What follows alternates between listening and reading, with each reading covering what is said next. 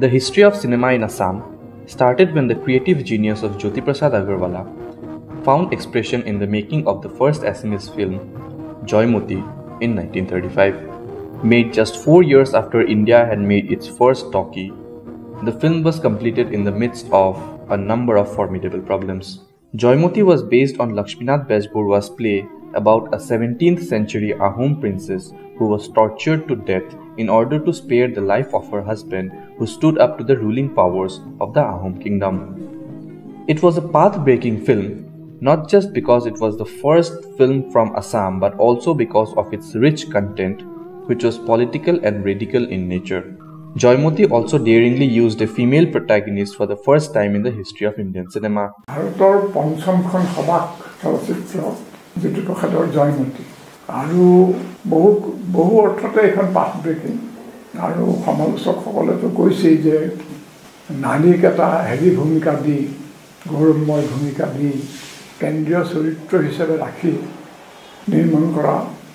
এখন প্ৰথম ভাৰতীয় চলচ্চিত্ৰ তাৰপিছত তাৰ যিবোৰ চিন্তা চৰ্চা সেইবোৰো মানে বহু ক্ষেত্ৰত নতুন মানে ইতিহাসক কেৱল গৌৰৱান্বিত নকৰি তাৰ মাজতে সমাজ এখনৰ ভিতৰৰ যিবোৰ সংগ্ৰাম অন্তৰ্দ্বন্দ্ব এইবোৰ যদি প্ৰতিফলিত কৰা হয়. Jyoti Prasad, who had learned filmmaking in Berlin, tried to experiment with realistic and cinematic storytelling in Joymoti when much of India was making films dominated by theatricality and mythology.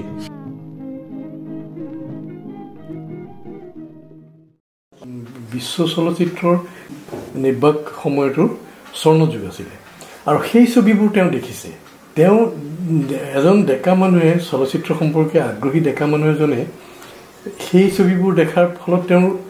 চিধাই প্ৰতিক্ৰিয়া কি হ'ব যে এইবোৰতো আমাতকৈ বেলেগ ছবি. আমাৰ যি ধৰণে ডাইৰেক্ট ডেলিভাৰী হয়, সংলাপ প্ৰধান ছবি কৰা হয়, আৱেগ প্ৰধান এইবোৰ হয়, এইবোৰতকৈতো বেলেগ. ইয়াত নৰ্মেলি মানুহে যেনেকৈ কথা কয় ছবিত তেনেকৈ কথা কয়. এটা কথা তেওঁ স্পষ্ট বুজিলে যে চলচ্চিত্ৰ অভিনয় থিয়েটাৰৰ অভিনয়তকৈ বেলেগ আৰু সেইটোৱেই তেওঁ ইয়াত আহি তেওঁৰ প্ৰথম চলচ্চিত্ৰখন আদৰ্শ কৰিলে যে অন্ততঃ ছবিখন ছবিৰ ভাষাত হ'ব লাগিব. However, with limited film exhibiting facilities and constraints in film distribution and promotion, Joymoti was not a commercial success. But thankfully, Jyoti Prasad returned with a second film, Indramaluti, in 1939, which helped him recover some of its financial losses. Named after the two lead characters, Indrajit and Maluti, the story of the film was based on the romantic relationship between them. It's also worth noting that Dr. Bhupen Hazarika, who was 13 years old at that time, performed and sang in the film.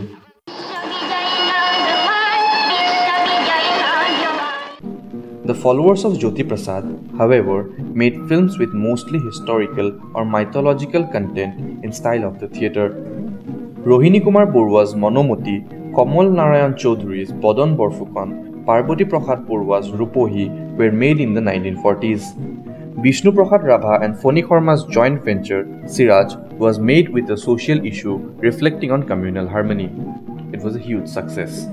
It was followed by films like Parghat, Biplobi, Runumi, Hoti Beola, and Nimila Onko. These films followed the then popular genre in Indian cinema and were commercially successful, but they failed to recreate the standards of artistic values set forth by Jyoti Prasad.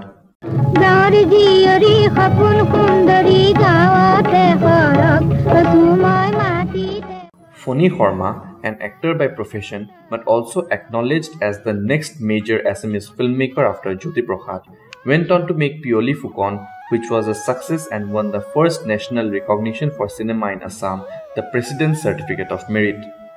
Another landmark film of the 1950s is Prabhat Mukherjee's Puberun, which won the President's Silver Medal at the 7th National Film Awards of India. Huberun also became the first Assamese film to be shown at the International Film Festival of Berlin in 1960. The next major contribution came from Nib Borua, who debuted with Smritir Poroh in 1956 and went on to make more than 10 films throughout till the 1980s. These films were mostly family dramas endowed with romantic sentimentalism. His Maa Karu Morom won the President's Certificate of Merit and Ronga Police won the President's Silver Medal at India's National Film Awards. His Ajoli Nobo, Hukuntola Aru Honkor Joseph Ali, Anthony Murnam, and Kokadeuta Nati Aru Hati were major hits at the box office. Nib Borua ejon director asile, jar sobiye poisa disile tahanir porai. Ponma boli ekhon sobi korisile, hekhonok poisa disile, jodu black and white sobi. Jetia rongin sobir kotha ahile, armhole it started with Ajoli Nobo, Nib Boruar Porisalnat, Manik Dottor Projonat sobi. যিখন অসমৰ প্ৰথমখন সম্পূৰ্ণ ৰঙীন ইছমেন colour ছবি গতিকে সেইখন ছবি পইচা দিছিলে ককাটা নাতি আৰু হাতী নিবৰা আন এখন পৰিচালনাৰ ছবি সেইবিলাক ছবিয়ে পইচা দিছিলে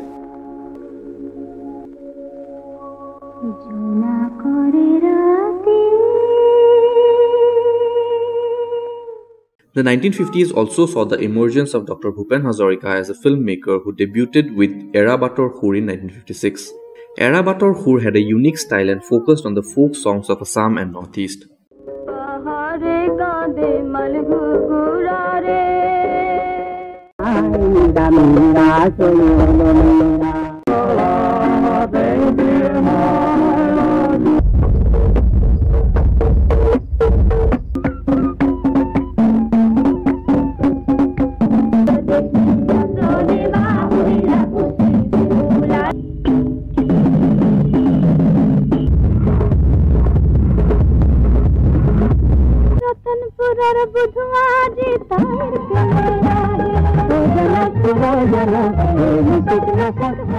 This was also the first Assamese film to have a song sung by the legendary Lata Mangeshkar. Mr. Balaraj Sahani also acted in the guest role in the film. The Dada Saheb Phalke awardee went on to make films like Hukuntola,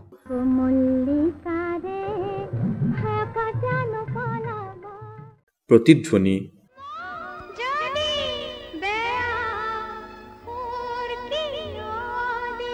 Loti Ghoti, Sikmik Bijuli, Mon Prajapati, and Siraj.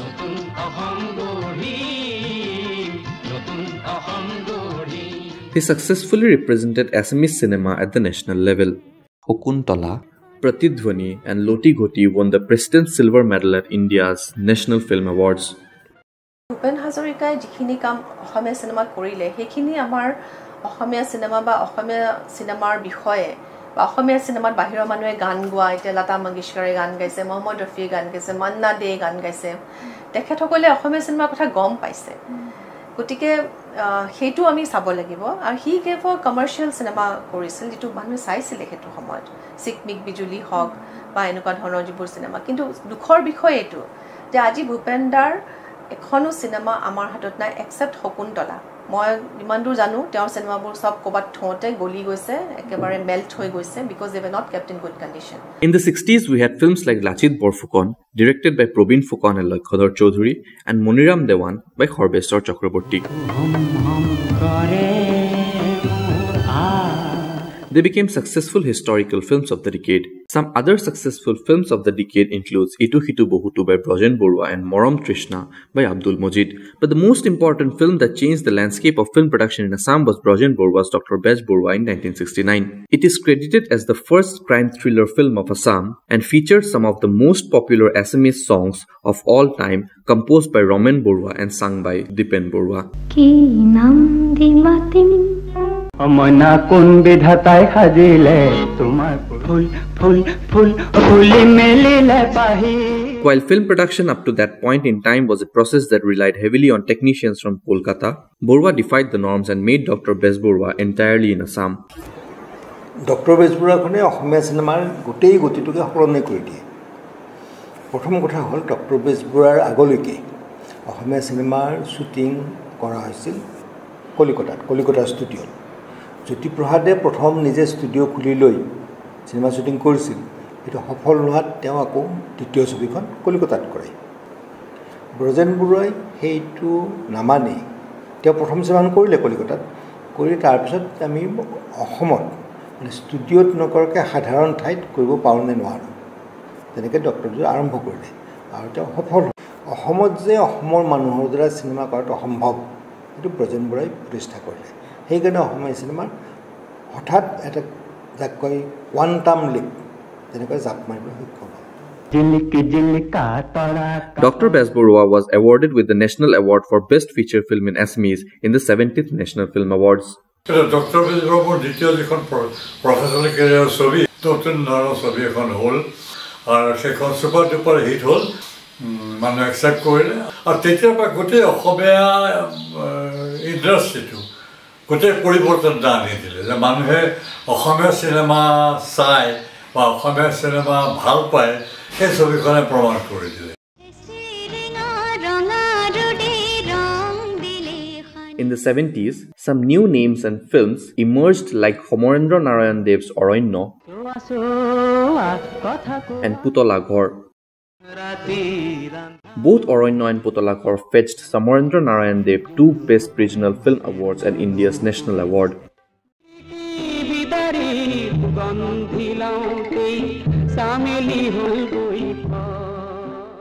Then came Abdul Majid's Chamili Memsab, which fetched Dr. Bhupen Hazarika the National Award for Best Music Director, and the film also won Best Regional Film in Assamese Award at India's National Award.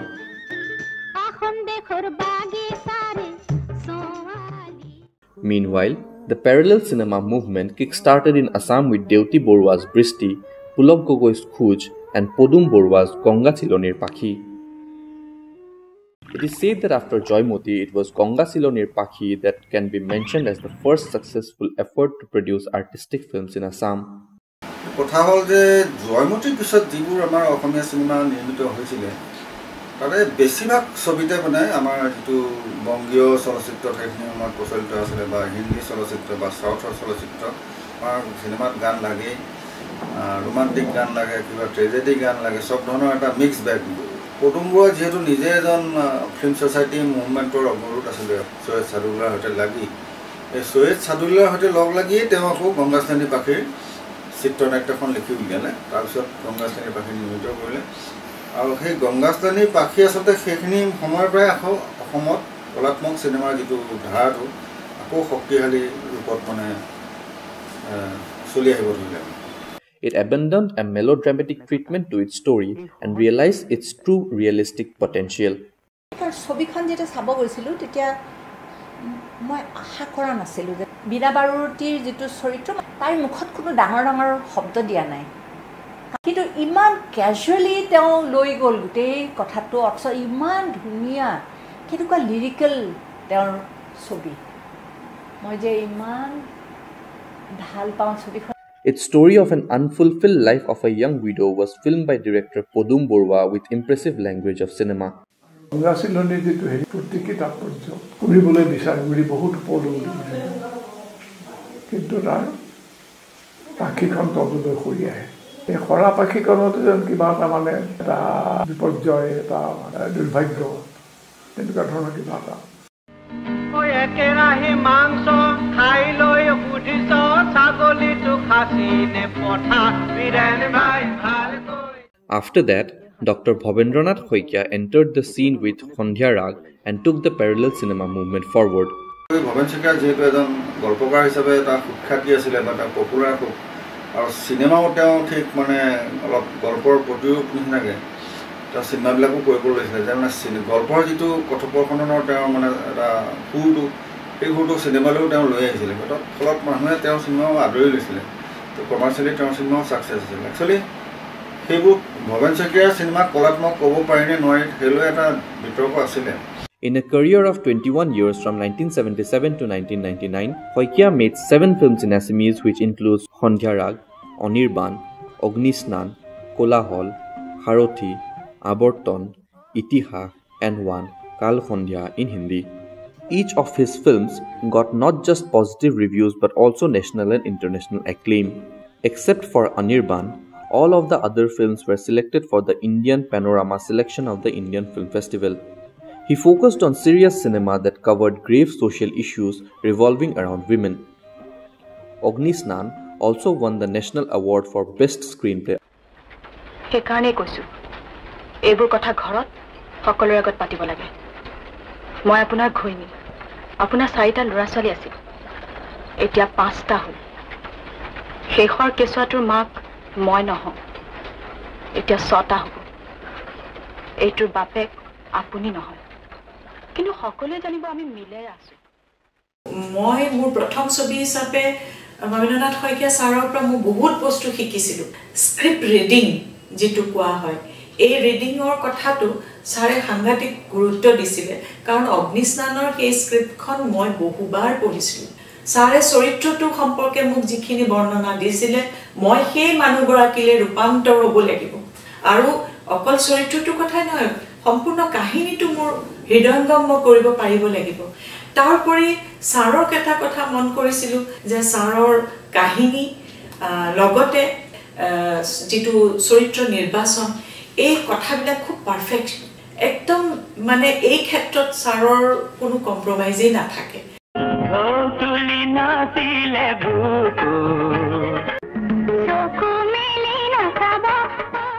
The 1980s saw great success for Assamese cinema in the commercial films of Nip Burwa like Ajoli Nobo, Koka Deuta Nati Aru Hati, Hukuntola Aru Shankar Joseph Ali and Anthony Murnam.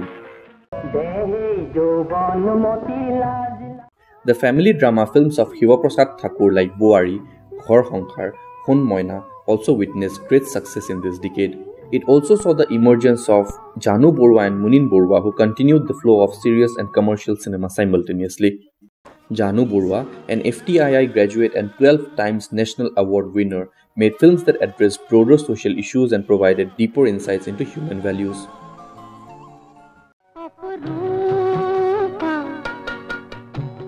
His debut film Aparupa, which starred Suhasini Mule in the leading role, was centered on the internal angst and plight of a woman. It won the National Award for Best Regional Film in Assamese in 1982. After that, Halodhia Sorai Baudhan Khai went on to win the National Award for the Best Film at the 35th National Film Awards. It also won the Silver Leopard for Second Best Film and Best Actor Award for Indra Bonia at the Locarno International Film Festival in 1988. It is considered as a milestone film in the history of Assamese cinema. ভৱিষ্যতে কি হ'ব ছবিখনৰ এইবিলাক নেভাবো একেবাৰে দৰ্শকে মোৰ পৰা কি বস্তু পোৱা উচিত কি বস্তু পাব লাগে এইটো মনত ৰাখি মই ছবিবিলাক কৰোঁ আলুদিয়াও তেনেকুৱাই দিয়ে মানে আচলতে মই গ্ৰাম্য জীৱনৰ মানে কাহিনী এটা লৈ কৰাৰ ইচ্ছা আছিলে আৰু কাহিনী বিচাৰি থাকোঁতে তেতিয়া পঢ়িবলৈ পালোঁ যে হালধীয়া ছাৰ বাউধান খাই মেম্বৰ বাইদেউ আৰু তাকে অলপ সজাই পৰাই তেতিয়া কৰি সেইখিনি কৰিলোঁ গতিকে সেইবিলাকতে মই ব্যস্ত থাকোঁ ছবি এখন কৰোঁতে আৰু প্ৰথম দেখুওৱা হৈছিলে আমাৰ ফিল্ম উৎসৱ কেৰালাত তাতে নানান ধৰণৰ মানে ফেষ্টিভেলবিলাকৰ ডিৰেক্টৰ আহিছিলে এতিয়া তাতে অলমষ্ট লাগে মানে ফিল্মখনত থপিয়া নিচিনা হ'ল ভাল লাগিলে আৰু মানে এখন এইটো মানে নতুন অভিজ্ঞতা নিচিনা মোৰ কাৰণে মই আৰু তাৰ পিছতহে মই ফেষ্টিভেলবিলাকৰ এটেণ্ড কৰাৰ কথা ৰেগুলাৰলি এটেণ্ড কৰাৰ কথা ভাবিছিলোঁ His Firingoti, which revolves around a widowed teacher and her efforts to make a school in a small village in Assam, fetched Violina Goswami the Best Actress Award at the National Film Awards. তেখেতে কৈছে নিয়মতে স্কুলৰ চাকৰিটো স্থানীয় কোনোবা এজনেহে পাব লাগে মই নকৰ আপুনি বাহিৰৰ পৰা আহিছে আৰু যদি মই যাবলৈ মান্তি নহওঁ মোৰ কাৰণে স্মৰণীয় অভিজ্ঞতা এটা আৰু শ্ৰেষ্ঠ অভিনেত্ৰী বঁটা প্ৰথমবাৰৰ বাবে অসমলৈ আহিছিলে মই জাগিৰোড কলেজত আছিলোঁ শিক্ষা বিভাগৰ প্ৰবক্তা সৰু ঠাই এখন সেই ঠাইখন প্ৰায় 3 দিন মানলৈ স্তব্ধ হৈ গৈছিলে মানুহৰ বোলে সুখটো চকুপানী ওলাই দুখটো চকুপানী ওলাই সেইদিনাখন মোৰ সুখৰ চকুপানী মই বাধা দিব পৰা নাছিলোঁ আৰু তাৰোপৰি জাহ্নু বৰুৱা দেৱৰ সৈতে যিখিনি মোৰ অভিজ্ঞতা হ'ল সেয়াও এক অনন্য অভিজ্ঞতা যেতিয়া ফিৰিঙতি কৰিছিল মই তেতিয়া জাগিৰোডত থাকোঁ জাহ্নুদা আহি পেলাই যেতিয়া মোক বহি পেলাই গোটেই কাহিনীটো মোক কৈছিলে মই সেই কাহিনীটোৰ মাজেৰে মই এখন ছবি আঁকি পেলাইছিলোঁ সেই ছবিত মোৰ চৰিত্ৰটোক মই আঁকি পেলাইছিলোঁ তাৰোপৰি জাহনুদাৰ আৰু এটা কথা যে চৰিত্ৰটো যেহেতু এগৰাকী গাঁৱৰ শিক্ষয়িত্ৰী সেই আমি সাধাৰণতে টাউনত থাকিলে আমাৰ কিছুমান অভ্যাস সলনি হৈ যায় জাহনুদে অনুভৱ কৰিছিলে যে মই গাঁৱৰ ৰাস্তাত যেতিয়া খোজ কাঢ়িম মোৰ যাতে খোজটোত কোনো ধৰণৰ খোকোজা নাথাকে সেই খোকোজা নাথাকিবৰ কাৰণে জাহনুদে মোক কৈছিলে যে মনে তুমি কেঁচা ৰাস্তাত কোদাবুৰিৰে তুমি খোজ কাঢ়ি মই প্ৰায় 1.5 মাহমান এই কামটো কৰিছিলোঁ দৰ্শকে এইটো ভাবিব নালাগিব যে গাঁৱৰ মানুহ নহয় বা গাঁৱত কেঁচা ৰাস্তাত খোজ কঢ়াৰ অভ্যাস নাই In 1995, his Khagorloi Bohudur won the National Award for Best Director and several other national and international accolades. Although he made films in Hindi language such as Maine Gandhi Ko Nahi Mara, his other notable works in Assamese includes Papori, Bononi, Pokhi, Konikar Ramdhenu, Tora, Bandhon, Ojeo and Bhoga Khirki.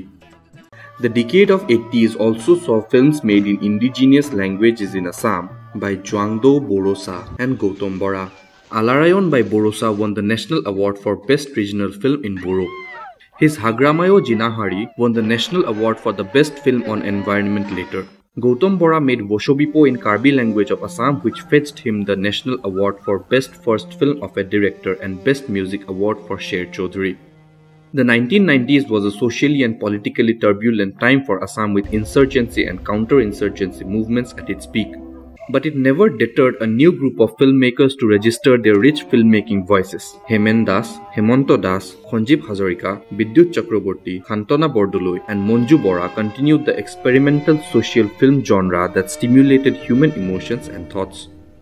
Bidyut Chakraborty's Rag Birag won the National Film Award for Best First Film of a Director while also winning the Best Cinematographer Award for Mrinal Kanti Das and Best Editor for A. Srikar Prasad. As Holodhar fetched Sanjeev Hazarika the Best First Film of a Director Award in 1993, Khantona Bordoloi's Odaijjo, based on a novel by Mamoni Roysam Goswami, portrayed complex issues of widowhood in 1948 Assam and won many national and international laurels, including the National Award for Best Feature Film in Assamese.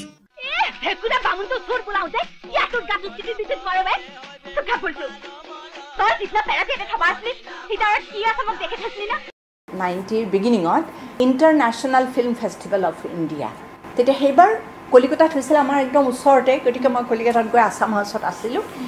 আৰু black train বুলি এখন cinema চাইছো মই about atomic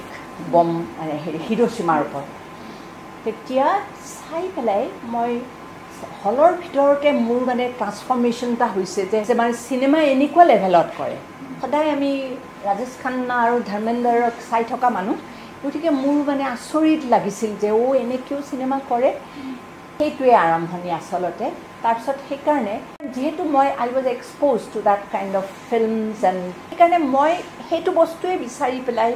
মানে মোৰ তাতো সেইকাৰণে ছবিখন অলপমান বেলেগ যেন লাগিছিল অভিনয় আৰু গল্পটো লৈছিলোঁ মোক বাইদেউৰ উপন্যাসখনৰ ওপৰত এটা মানে ইণ্টাৰভিউ কৰিছিলে হেৰিত এই দূৰদৰ্শন সেইটো পানবজাৰত আছে মোক সেইটো কৰিব দিছিল তেতিয়া মই কৰিবৰ কাৰণে বাইদেউকটো ফেচ কৰিবলৈ ইমান সহজ নহয় ন সো মই কিতাপখন কিজানি 10-12 মান পঢ়িছোঁ আৰু প্ৰতিবাৰে মই দেখিছোঁ যে নতুন কিবা এটা পাওঁ মোৰ খুব ভাল লাগিব ধৰিলে চৰিত্ৰবিলাক মোৰ খুব ভাল লাগিব ধৰিলে তেতিয়া কিয়ন মানে ইমান মোৰ আপোন হৈ গ'ল এই গল্পটো যে মই যেতিয়া সিনেমা কৰিম বুলি ভাবিলোঁ তেতিয়া মই তাৰ বাহিৰে আৰু অন্যত যাবই নোৱাৰা হৈ গ'ল In 1999, Monju Bora's Boibhav was adjudged as the best film at the Dhaka International Film Festival and went on to win a special jury mention for direction at the National Film Awards, among other film festival wins. অসমীয়া বাস্তৱবাদী ছবিৰ ক্ষেত্ৰত যদি আমি পথপ্ৰদৰ্শক হিচাপে পদুম বৰুৱা ভৱেন্দ্ৰনাথ শইকীয়া জাহ্নু বৰুৱা আদিসকলক যদি ধৰিব পাৰোঁ তেনেকৈ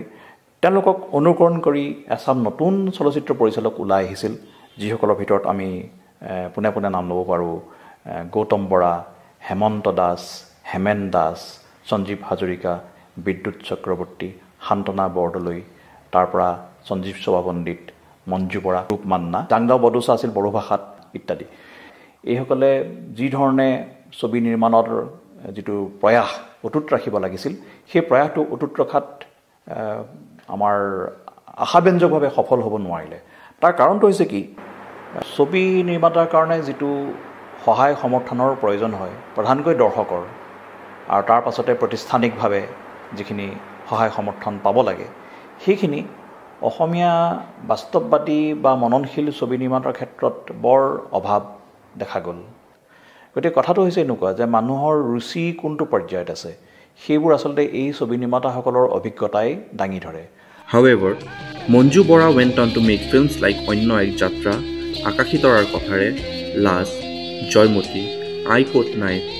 Ko Yad in Missing Language, Horbogunakor Srimonto Shonkordev and many more. Akashi Torar Kothare won the Best Regional Film in Assamese at the National Film Awards and also fetched Torali Horma the National Award for Best Female Playback Singer Award. I Quote 9 won the Best Feature Film on National Integration at the 56th National Film Awards. It is said that the popularity of cinema in Assam fell in this decade due to increasing popularity of mobile theatre and television networks. However, Ashok Kumar Bikhoyas Joubone Amuni Kore proved to be a turning point in cinema again. The 2000 was a decade dominated by huge commercial entertainers made by Munin Borua, Chandra Mudoy and Munna Ahmed among others. Munin Borua offered back-to-back hits with his action entertainers with Jotin Bora as the leading man and Zubin Garg as the music director. These films included Hiya Diya Niya, Dag, Nayok, Konyadan, Bidhata, Barud and Rong. Munin Borua thus became one of the most commercially successful filmmakers in the history of Assamese cinema. His Dinobandhu also won the National Film Award for Best Regional Film in Assamese Award. Munin Borua এজন অতি intelligent technically sharp আৰু যিজনে বিষয়বস্তুৰ ওপৰত দখল আছিলে তেওঁ এতিয়ালৈকে আমাক 14খন চলচ্চিত্ৰ উপহাৰ দিলে আৰু তেখেতৰ এটা কথা তেখেতে সদায় কৈছিলে যে আমাৰ অসমৰ ছবি জগতত আটাইতকৈ ডাঙৰ অভাৱ ফাইনেন্সাৰ অৰ্থাৎ প্ৰযোজক মুনিন বৰুৱা যিজন পৰিচালকে বেলেগ বেলেগ প্ৰযোজকৰ লগত কাম কৰিছে আৰু যে অসমীয়া ছবি জগতত ছবিয়ে পইচা নিদিয়ে ৰিটাৰ্ণ নাপায় তাৰমানে সেই পৰ্যায়ৰ কমাৰ্চিয়েল ভেলিউ থকা তাহানি ডক্টৰ বেজবৰুৱাৰ কথা বেলেগ হেবে তাহানি ব্লেক এণ্ড হোৱাইট ছবিৰ কথা কিন্তু আনজন পৰিচালক একমাত্ৰ মুনিন বৰুৱা যাৰ প্ৰত্যেকখন ছবিয়ে প্ৰযোজকক পইচা ঘূৰাই দিছে তাৰপৰা প্ৰযোজকে অসমীয়া ছবিৰ এংগেলৰ পৰা বিচাৰ কৰিলে প্ৰযোজকে পইচা পাইছে আৰু সেইকাৰণে মুনিন বৰুৱাক ডাইৰেক্টৰ হিচাপে পাবলৈ কেইবাজনো প্ৰযোজকে সদায় হাবিয়াস কৰিছিলে ইচ্ছা কৰিছিলে মুনিন বৰুৱা ভাইমন্দা আমাৰ মূল ভাইমন্দা বুলি কওঁ ভাইমন্দাহঁতৰ যেতিয়া স্ক্ৰিপ্টিঙৰ বহুত নিৰ্ভৰ কৰে স্ক্ৰিপ্টৰ ক্ষেত্ৰত যে আমি যেতিয়া ছবি এখন কৰিব যাওঁ মই প্ৰত্যেকজনৰ কোৱালিটিটো কৈছোঁ মুনিন বৰুৱাৰ ক্ষেত্ৰত মই দেখিলোঁ স্ক্ৰিপ্টিঙৰ বা ষ্টৰিটো 2 ঘণ্টাৰ ভিতৰত বা 2.5 ঘণ্টাৰ ভিতৰত বা 3 ঘণ্টাৰ ভিতৰত কেনেকৈ উপস্থাপন কৰিব লাগে সেইটো খুব সুন্দৰভাৱে এটা স্ক্ৰিপ্টত সেই ক্লিয়াৰলি কথাটো লিখা থাকে আৰু সেই অনুযায়ী শ্বটটো যেতিয়া শ্বট ডিভিজন কৰা হয় সেই অনুযায়ী কৰা হয় আৰু মই ভাবোঁ কামে বহুত কথা শিকায় এক্সপিৰিয়েঞ্চে বহুত কথা মানুহক শিকায় আৰু মুনিন বৰুৱাৰ এক্সপিৰিয়েঞ্চ হ'লে মানুহ ইমান পুৰণা মানুহ কাম জনা মানুহ আছিল Other successful films of this decade included Jun Jole Kopalot, Priya Milon by Munna Ahmed, Maghot Mamonir Biya, Ujonir Dujoni Gabhuru, Suren Suror Putek, Senai Murdhulia, Junna Iman Gunda by Chandra Mudoy, and Koina Murdhunia, Koka Deuta Ghor Juai, Kodom Tole Krishna Nache by Suman Horipriya, to name a few. During this period, Pane Jonki in Missing Language by Dilip Dole and Narayan Seal also received a special jury mention at the National Film Awards for Direction in 2002. But very soon, cinema in Assam succumbed to militant ban on screening Hindi films which forced many cinema halls to shut down forever. The militant outfit claimed that Bollywood movies were a danger to regional film as well as native culture. But it is the filmmakers of Assam that suffered the brunt. cinema hall Hindi cinema চলাবই মানা কৰিছিলে আই think 2 নে 3টা মান cinema হলত বম ফুটিছিলে বহুত মানুহ মৰিছিলে সেইখিনি সময়ত অসমত প্ৰায় 250টা মান চিনেমা হল আছিলে আৰু যিহেতু cinema হলবিলাকৰ most of the honours তেওঁলোকে নন এছমিছো আছিলে অকণ ভয়ো খাইছিলে সেইকাৰণে চবে ক্লোজ ডাউন কৰিলে আৰু যেতিয়া আমি 2000ত আহি পাওঁ From 250, it came to hardly 66 ne 67 cinema halls. Baki sab band ho gaye. That was the effect. And night show to pahuriye jua. His situation is actually. That was not only the one effect. কিন্তু তাতে 4-5টা মান একেলগে আছিলে সেইখিনি সময়ত কি হল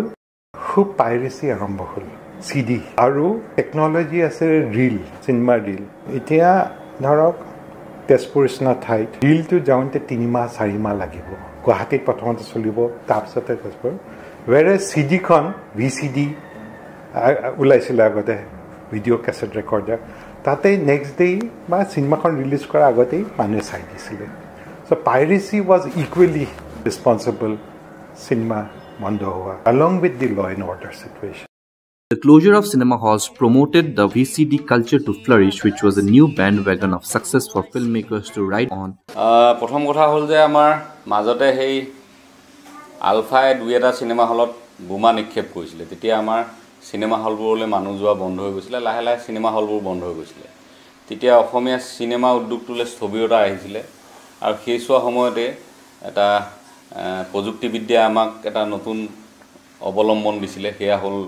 video' film আমি video' ফৰ্মেটত cinema বনাব পৰা হৈছিল গতিকে হেৰু কোনবাই VCD বুলি কয় মই কওঁ যে চিনেমাই খালি ফৰ্মেটটো বেলেগ আছিল গতিকে আমি ছবি নিৰ্মাণ কৰিছিলো জুনবাই নিৰ্মাণ কৰিছিলো আৰু জুনবাই গোটেই অসমৰ মানে অসমীয়া ছবিৰ গোটেই প্ৰেক্ষাপটটো খলনি কৰি দিছিলে গাঁৱে ভূঞে একদম সাংঘাতিক ধৰণে জনপ্ৰিয় হৈছিল জুনবাই প্ৰতিটো খণ্ডৰ বাবে মানুহ ৰৈ আছিল শেষৰ দুখন মোৰ ভিডিঅ' ছবি আছিল লেফাফা এয়াও খুব জনপ্ৰিয় হৈছিল তাৰ পিছত আমি বন্ধ কৰি দিব লগা হ'ল বন্ধ কৰি দিব লগাৰ কাৰণ কেবাটাও তাৰ মূলত একমাত্ৰ কাৰণটো আছিল যে যেহেতু এটো ডিজিটেল ফৰ্মেটত আছিল আৰু হেতু কপি কৰাটো খুব সহজ আছিল আৰু সেই সোৱা সময়তে তৰুণ গগৈ চৰকাৰে গাঁৱে ভূঞে ফাৰ্ষ্ট ডিভিজন পোৱা ল'ৰাবোৰক এই কম্পিউটাৰ দিছিলে ল্যাপটপ দিছিলে আৰু ঘৰে ঘৰে সকলো এবোৰ কপি কৰা আৰম্ভ কৰিলে যেতিয়া কপি কৰি বিক্ৰী কৰা আৰম্ভ হ'ল তেতিয়া আৰু আমাৰ নিৰ্মাণ কৰাৰ কোনো কাৰণ নাইকিয়া হৈ পৰিল কাৰণ আমি নিৰ্মাণ কৰো কিন্তু আমি কোনো ধৰণৰ ৰেভিনিউ তাৰ পৰা নাপাওঁ কাৰণ এটা কপি পোৱাৰ লগে লগে গোটেই অঞ্চলত তাত নকল সিডিৰে ভৰি পৰে মাতিম তোমাক কি বুলি জোনালি নে জানমনি উখিলা নহলু ফুলত পৰিবলে মাখিও নহলু এটা সময়ত VCD খুব পপুলাৰ হৈছিল এটো কথা সঁচা VCD এটা সময়ত এনেকুৱা হলগে যে প্ৰথমতে VCD কিছুমান ভাল ভাল চিনেমা ওলাইছিল মানে মানুহে পাৰিবাৰিক মনোৰঞ্জনৰ চিনেমা পিছত গৈ এনেকুৱা হল যে যেহেতু সহজলভ্য আৰু কম খৰচত কৰিব পৰা এটা মিডিয়াম আলটিমেটলি বহুত এনেকুৱা মানুহ সোমাই গ'ল তাত যাৰ কোনো চিনেমাৰ মিডিয়ামটোৰ কোনো জ্ঞানো নাই আৰু চিনেমাৰ মিডিয়ামটোৰ প্ৰতি কোনো সন্মানো নাই তেওঁলোকে এটো মানে গুটকা পান মছলাৰ দোকান খোলাৰ নিচিনা ব্যৱসায় হ'ল যে সবে কৰি আছে মই কৰিম পইচা আহিব এটা কোৱালিটি একদম মানে গৈ পেলাই ধ্বংস হ'ল এটো বহুত ক্ষতি কৰিলে With the oncoming of multiplexes and digital projection scenario and improved grounds for theatrical exhibition, piracy was eliminated, but a few other factors continued to hamper the prospects of growth of cinema in Assam. আগতে যেটো system আছিল যেটো analogue print আছিল analogue প্ৰিন্টৰ সময়ত এটা সেন্ট্ৰালাইজ সিস্টেমত যে গোটেই ভাৰতবৰ্ষত যেতিয়া এখন সিনেমা ৰিলিজ হয় তো সিনেমাখন ৰিলিজ হলে 6টা বা 5টা এনেকুৱা প্ৰিন্ট অসমত আহিছিল তো সেই 6টা প্ৰিন্ট কি হয় এটাৰ পৰা এটা হললে যায় আজি অপচৰা সিনেমা যদি প্ৰথম চলিলে বা অনুৰাধা সিনেমা যেতিয়া প্ৰথম চলিলে সিনেমাখন তো তার যদি এসপ্তাহ চলে বা 2 সপ্তাহ চলে তো তার পিছতহে বেলেগ এটা জায়গা যাব পাৰে আৰু ইউএফও অহাৰ লগে লগে কি হ'ল যে ফাৰ্স্ট ডে ফাৰ্স্ট শো একেটা সময়তে একেটা দিনতে ইন্ডিয়াত যিমান লোকেশনত ইউএফও সিস্টেম ইনষ্টল হৈ আছে একেদিনাই একে সময়তে সিনেমাটো ৰিলিজ হ'ব পাৰে দুই নম্বৰ এডভান্টেজটো হ'ল যে প্ৰিন্ট টু ডিজিটাইজ হৈ গৈছে আগতে যেতিয়া এনালগ প্ৰিন্ট আছিল এনালগ প্ৰিন্টৰ সেই ৰিলবোৰ বা যিবোৰ ফিল্ম আছিল এই ফিল্মবোৰ লাহে লাহে যেতিয়া মানে চলি থাকে সিহঁতি কি হয় লাহে লাহে ডিষ্টৰ্ট হৈ গৈ থাকে আৰু পুৰণা হৈ যোৱাৰ লগে লগে হেজিনেছ বা এনেকুৱা ধৰণৰ মানে কোৱালিটিটো বেয়া হৈ গৈছিলে ডিজিটেল হৈ যোৱাৰ লগে লগে এইটো life time In the meantime, some noteworthy filmmakers to have come out during this period were Sanjeev Sabhapandit, whose Jue Pura Khun won the National Award for Best Film on Environment, Orup Manna, whose Aido won the Best Feature Film in Assamese at the 54th National Film Awards of India, and M. Maniram, whose Monjai won the same award in 2008.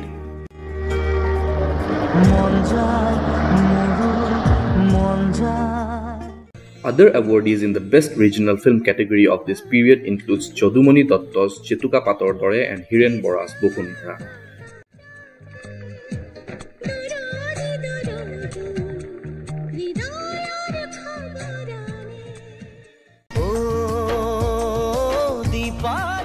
A few commercial films of this period includes Timothy Das Hanses, Jion Bator Logori and Pole Pole Uremon, Munin Borua's Ramdhenu and Chandra Mudoi's Bakor Putek.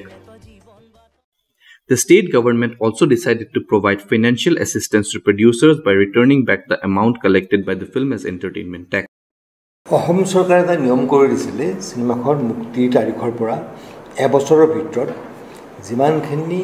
আমোদকৰ অৰ্জন কৰে সমান পৰিমাণৰ ধন প্ৰযোজকক উভতাই দিব সেইটোৰ পৰা বহুতে লাভৱান হৈছিলে শেহতীয়াভাৱে এইটোৰ স্থিতি কি মই নাজানো কিন্তু মাজতে কি হৈছিল অসমীয়া ছবিখন তেওঁলোকে এটা শ্বট লগাই দিয়ে 2 বজাৰ matinee shot first show' second shot বেলেগ হিন্দী চিনেমা লগাই দিয়ে মৰ্নিং শ্বট বেলেগ এখন চিনেমা লগাই দি আটাইখিনি দৰ্শনীৰ পইচাই অসমীয়া চিনেমাখনৰ বুলি তেওঁলোকে দাবী কৰে তাৰপিছত ধৰা পৰিলে এই ধৰণৰ কিছুমান ঘটনা ঘটি আছিল যিটোৱে ইণ্ডাষ্ট্ৰীখনৰ বিকাশত যিমান সহায় কৰিব লাগিছিল তাৰ ঠাইত এইটো বাধা আহি দিছিল The mini cinema halls promised by the government are also yet to come up. অসমীয়া ছবিৰ চিনেমা হলৰ যিমান লাগে সেই অনুযায়ী আমাৰ হলৰ অভাৱ এতিয়া মই ভাবোঁ সেই ক্ষেত্ৰত আমি পদক্ষেপ হাতত লৈছিলোঁ অসমীয়া ছবি যদি বিভিন্ন এৰিয়াত আমি যদি এটা হল খুলিব পাৰোঁ মিনি হল মই কোৱা নাই যে 800-1200 মানুহ একেলগে বহিব পৰা হল বা 150-200 মানুহ বহিব পৰা মিনি হলৰ প্ৰজেক্ট লৈছোঁ এইটো এতিয়া কণ্টিনিউ কৰিছে ফিল্ম ফাইনেন্স ডেভেলপমেণ্ট কৰ্পৰেশ্যনে এইটো পদক্ষেপ মই থাকোঁতে লোৱা হৈছিল আৰু এইটো কণ্টিনিউ কৰিছে মই ভাবোঁ সেইটোৱে অসমীয়া ছবিৰ ক্ষেত্ৰত যথেষ্ট সহায় কৰিব Meanwhile, the state film policy as always continues to lie in the making. Film policy, ফিল্মটো সামগ্ৰিকভাৱে এনে কালচাৰেল পলিচিৰ অন্তৰ্গত হ'ব লাগে আৰু আৰ্ট এণ্ড কালচাৰ বুলি ক'লে আমি বিভিন্ন মাধ্যমৰ কথা জানো কিন্তু পাৰ্টিকুলাৰলি ফিল্মক লৈ পেলাই পলিচি কৰাৰ কাৰণটো হ'ল কি এই ফিল্ম মিডিয়ামটো তাৰ লগত ইমান বিভিন্ন বিষয় জড়িত হৈ থাকে তাৰ লগত উদ্যোগ বাণিজ্য পৰা আৰম্ভ কৰি তাৰ লগত বিজ্ঞান দৰ্শন সমাজ মনস্তত্ব গোটেইবোৰ জড়িত হৈ থাকে সেইকাৰণে ইয়াৰ লগত সাঙুৰি পেলাই চিনেমাৰ কাৰণে বিশেষ নীতিৰ প্ৰয়োজন হয় অসমত হেতুৰ অভাৱ দেখা গৈছে আৰু মাজে মাজে ফিল্ম পলিচিৰ নামত দুই এটা ঘোষণা কৰা চৰকাৰক দেখা পাওঁ কিন্তু সেইবিলাকৰ যিটো ফলো আপ কৰিব লাগে সেইখিনি আমি দেখা নাপাওঁ ফলস্বৰূপে আমি কোনো শক্তিশালী আৰু প্ৰয়োজনীয় ফিল্ম পলিচি এতিয়ালৈকে পোৱা নাই আৰু কথা হৈছে কি ফিল্ম পলিচিৰ যিবোৰ আমি উদাহৰণ আমি ভাৰতৰ অন্যান্য ৰাজ্যত দেখিছোঁ য'ত শক্তিশালী অৱস্থানত তাৰ স্থানীয় ভাষাত নিৰ্মিত চলচ্চিত্ৰই উপনীত হৈছে সেইবোৰ ক্ষেত্ৰত কিন্তু সেইবোৰ ৰাজ্যৰ ফিল্ম পলিচিৰ বিশেষ ভূমিকা আছে যেটো আমাৰ অসমত নাই Meanwhile, ushering a new age for Assamese cinema, some brave new voices including but not limited to Rima Das, Bhaskar Hazarika, Rima Bora, Joyseng Joy Duhutia, Monjul Borua and Anupam Kaushik Bora have shifted the conversation around regional cinema and changed the way films can be made and presented. মানে যেটো বজাৰ যেটো প্ৰধান খুঁটিৰ মূল খুঁটিৰ যিবোৰ ছবি চলে তাতকৈ বেলেগ ভাষাৰ পৰিভাষাৰ ছবি নিৰ্মাণৰ যেটো প্ৰয়াস তাকে নৱতৰংগৰ ছবি বুলি আখ্যা দিয়া হৈছিল প্ৰধানকৈ স্বাধীনভাৱেই সেই নৱতৰংগৰ আৰম্ভণি হয় তেওঁলোকৰ প্ৰতিষ্ঠানৰ সহায় তাত নাথাকে কিন্তু দৰ্শকৰ সহায়ও হয়তো নাথাকিব পাৰে কিন্তু তেওঁলোকৰ পৰিভাষা নিৰ্মাণত তেওঁলোক এতিয়া ভাৰততো আজি কিছু বছৰ ধৰি পেলাই নৱতৰংগৰ ছবি নিৰ্মাণৰ নতুন উদ্দীপনা আমি দেখা পাইছোঁ আৰু শেহতীয়াভাৱে অসমতো আমি দেখা পাইছোঁ ব্যক্তিগত প্ৰচেষ্টাৰেই আমাৰ ৰীমা দাস ভাস্কৰ হাজৰিকা অনুপম কৌশিক বৰা সুৰজ দুৱৰা দীপ চৌধুৰী বা অন্যান্য ছবি নিৰ্মাতাসকল ওলাই আহিছে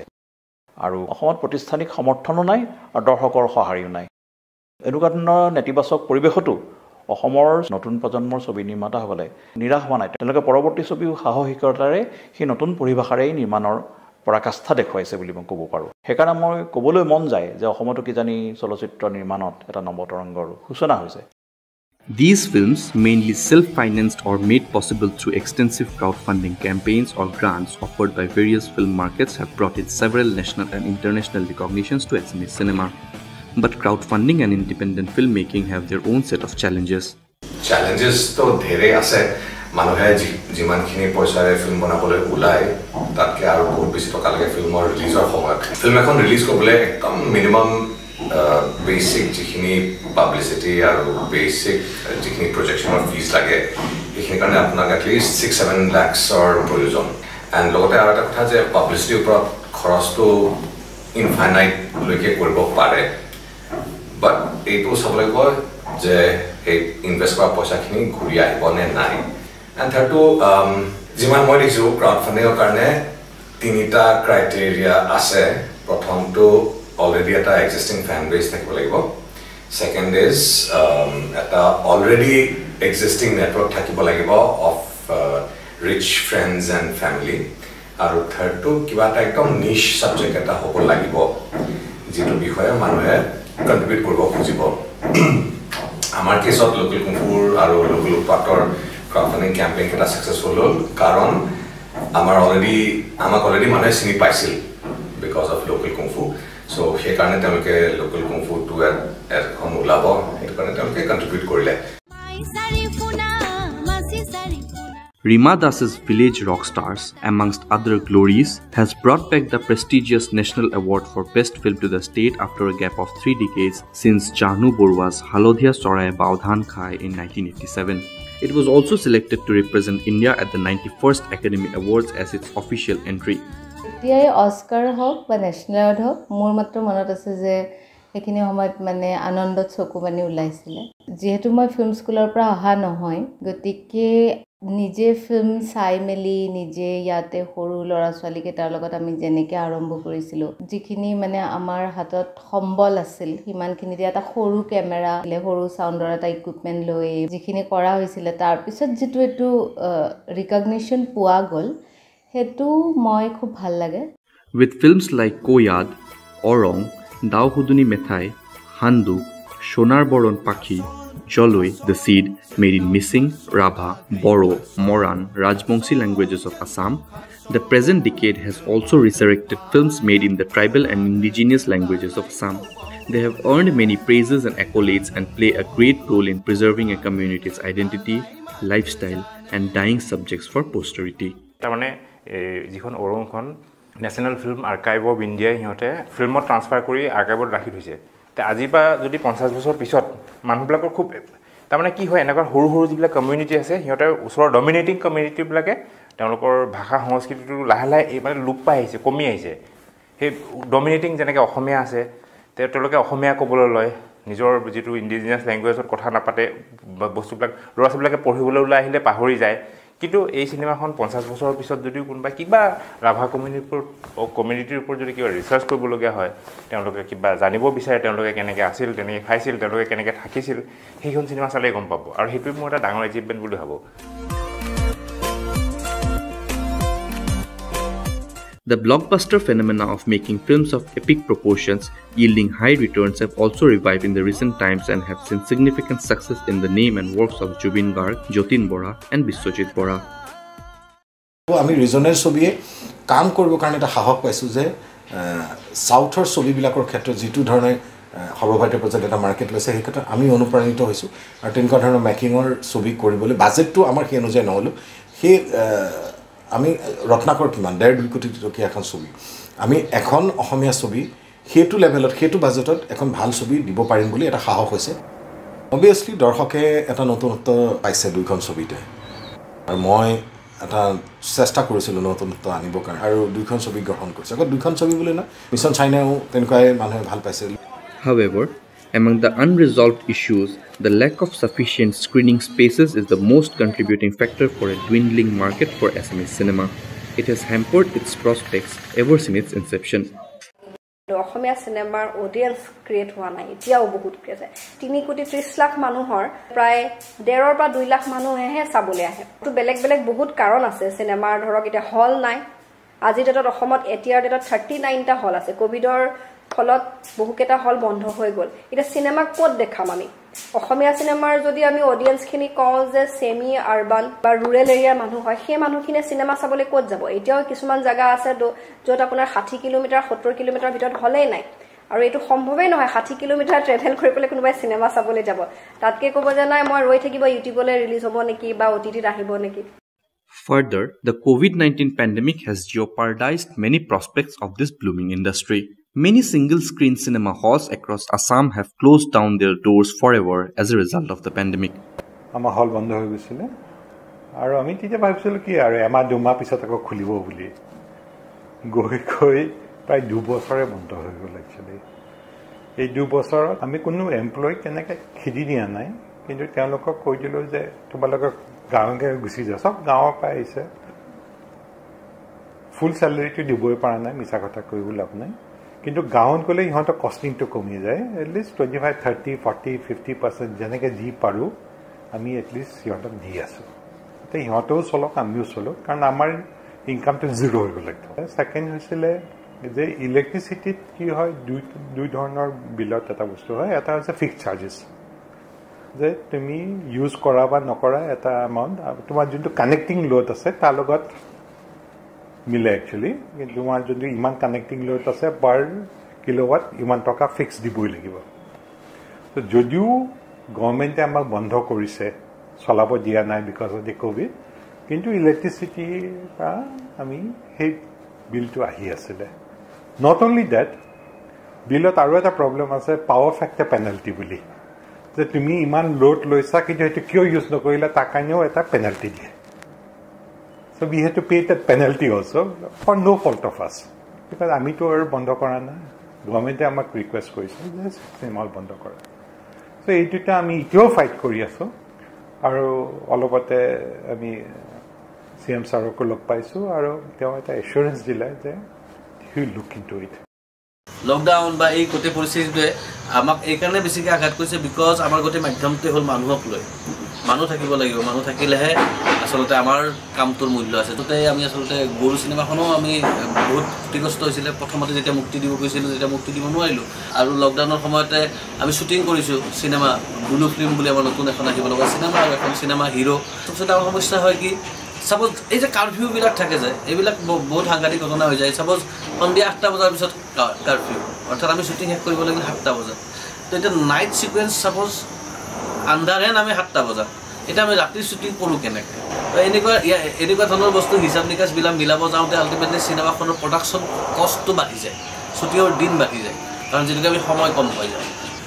গতিকে এইটো এটা বিৰাট ডাঙৰ প্ৰত্যাহ্বান আছিলে Therefore, we have to stress on the role of government to play a proactive role for the industry to recover and foster. সৰকাৰৰ এটা দায়িত্ব থকাটো উচিত ডেফিনেটলি বিশেষকৈ দুটা কাৰণত এটা হৈছে কি যে অসমীয়া ফিল্ম যিটো চিনেমা উদ্যোগটো নহয় খুবেই চালুকীয়া খুবেই সৰু আৰু দ্বিতীয়টো হৈছে কি এটা ফিল্ম উদ্যোগ নহয় বাচি থাকে তাৰ বজাৰখনৰ ওপৰত আৰু কাৰণ এইটো এটা বিজনেছো গতিকে এইটো ভাইবল হ'ব লাগিব আমাৰ চ' ভাইবল কৰিবলৈ যাওঁতে নহয় এতিয়া যদি বজাৰখন যদি খুবেই সৰু হয় তেতিয়াহ'লে অসুবিধা হৈ পৰে আৰু তেতিয়াই মানে চৰকাৰৰ দায়িত্ব আহে আৰু দ্বিতীয়তে মানে ৰাইজৰ ফালৰ পৰাও দৰ্শকৰ ফালৰ পৰাও দায়িত্ব এটা আহিব লাগে যে অসমীয়া ছবি যদি আমিয়ে নাচাওঁ তেতিয়াহ'লে এখন উদ্যোগটো মৰিয়ে যাব ভাল চিনেমা বা নতুন পৰিচালকৰ চিনেমা বা নতুন মানুহৰ কামবিলাক দৰ্শকৰ ওচৰলৈকে কেনেকৈ আহিব সকলোকেতো প্ৰথমতে এখন মঞ্চ লাগে আচলতে সেইটোৰ কাৰণে এটা সুব্যৱস্থা থাকিব লাগে আৰু সেই ব্যৱস্থাটো গঢ়ি তুলিব লাগে চৰকাৰে যেনেকৈ মহাৰাষ্ট্ৰত আছে যে মাৰাঠী চিনেমা চলিবৰ কাৰণে তাত চিনেমা হলবিলাকত এক বিশেষ ধৰণৰ নীতি নিয়ম চৰকাৰে বান্ধি দিছে আৰু এই বান্ধি দিয়া নীতি নিয়মখিনিৰ মাজত থাকি মাৰাঠী চিনেমাই নিজৰ যাত্ৰা অব্যাহত ৰাখিছে বলিউডৰ তাতে ডাইৰেক্ট প্ৰভাৱ থকাৰ পিছতো শেষ কথাটো এইটোৱে যে চিনেমা ভাল হ'বই লাগিব বেয়া চিনেমা হ'লে কোনো তাক বচাব নোৱাৰে The importance of film literacy and development of a film culture among the masses is equally important. Film festivals are an important part of film culture which can enlighten the masses and at the same time provide the new filmmakers a platform to showcase their creations. Festival to oti important hoy filmmaker karone selective manhoy sobikhon sai aru he filmmaker jon ba producer jonok tekhilokole directly jete interact kore গম পাই যে মানুহে চাই কি ধৰণৰ প্ৰতিক্ৰিয়া দেখুৱাইছে যেহেতু আমি এখন জাপানৰ চিনেমা চালে আমি গম পাওঁ যে জাপানখন কেনেকুৱা বা এখন ফ্ৰান্সৰ চিনেমা চালে আমি গম পাওঁ যে তেখেতসকলৰ গাঁওবোৰ কেনেকুৱা আৰু সেইকাৰণে আমাৰ এটা যেতিয়া ফেষ্টিভেলত আমি চিনেমাখন দেখুৱাওঁ তেতিয়া যিহেতু অসমৰ কথা বহুত মানুহে ধৰক যেতিয়া নাজানে যে চিনেমাখন এটা মিডিয়াম হয় যে এই চিনেমাখনৰ জৰিয়তে অসমৰ কিছু কথা তেওঁ গম পালে